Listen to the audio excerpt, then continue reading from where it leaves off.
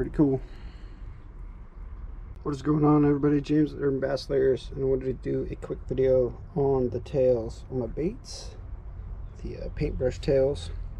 These things will get pretty beat out. Caught a couple fish on this. These tails are soft, so when the fish bite, they collapse down, but they'll pop back up. Now they do get a little beat out. There's a way to fix these. Kind of fix this one a little bit. It was really beat out. It's a lot better than it was. Originally looked like that. That's really hard to keep them looking like that. Once you catch a couple fish, they get pretty beat out. But the fish don't care. I've caught an 8 and a couple 5s and a bunch of big ones on this fish, or excuse me, this bait.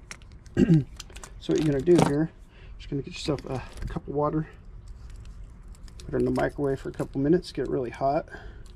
You're gonna take the tail and just dip it in the water, shake it a little bit, get that water in there. Any bubbles will come out. I'm gonna take this guy, put it right here. Let's get it flat. Take a piece of cardboard, set it right there.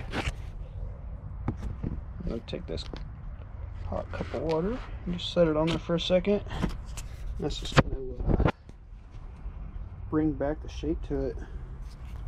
And it'll kind of look like that a little bit better. Not completely fixed, but like I said, the fish do not care. So paintbrush tails, quick fix if you want them to look a little bit better. Thanks for watching.